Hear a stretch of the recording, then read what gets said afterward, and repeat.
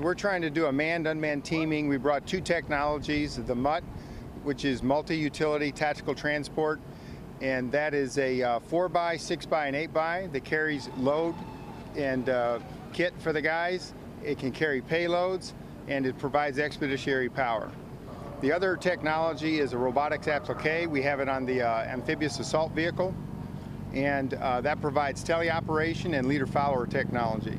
This event provides relevant troops, tasks, terrain, and threats for our technology to kind of quickly go from, is it the right answer or is it the wrong answer? You fail quickly and you proceed quickly.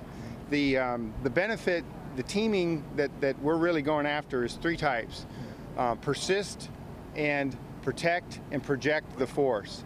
The underlying theme is to preserve the force. There's only so many warfighters that we have, Marines, sailors, and we need to preserve them and then multiply them.